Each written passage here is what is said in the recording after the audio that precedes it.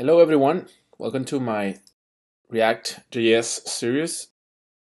In this particular case, we're going to be doing exercises in React, and we're going to be explaining the main concepts and how to build a small application so that you can continue building projects after this. The idea is that this is your introduction, you practice little exercises, and then you can start doing real projects and stop watching videos and just do projects. That's what's going to make you better at React. The way this works is that it's interactive, so that means that it's not going to be only this video. You can download the series from here.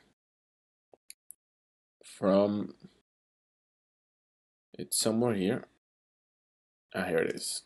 From here you can download them and it will give you access.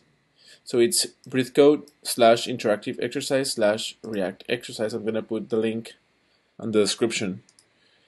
When you start them, it will open something like this, where you're going to be able to switch between the exercises here.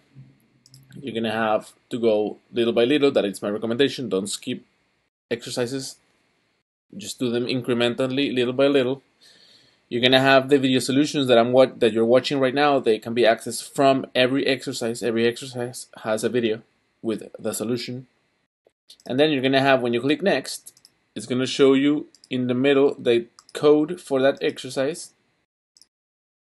Here you have the code for this particular exercise. You see how it opened the folder on the left? That means it's opening this one, index.js. Here are the instructions, and when you feel that you're good for it, you can build, and you're gonna see how your website looks. Here it is. This one in particular is just doing this small thing. It's the first exercise, so it's very simple. And then when you feel that you've done it correctly, you can click on test, and it will tell you right away if you did it right or not.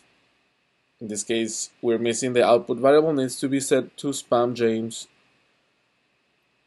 So if you click here, if you basically, it says here that I have to change the variable output to make it spam James is strong. Oh, so I have to put a strong tag around the 12. So like this.